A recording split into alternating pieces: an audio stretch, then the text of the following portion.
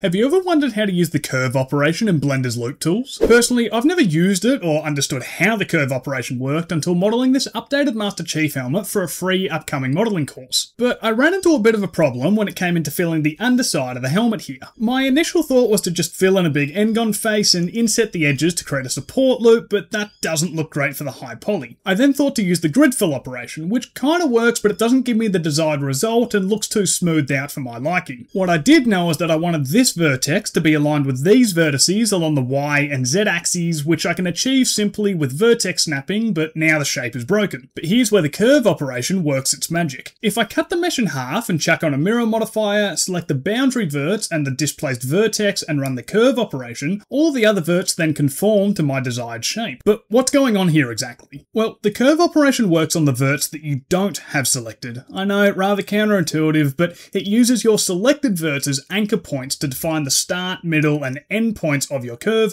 which is immeasurably useful for subdivision hard surface modelling. But had you ever used the curve operation before this? Let me know in the comments whether you have, or if much like me, this is the first time you've seen a use case for it.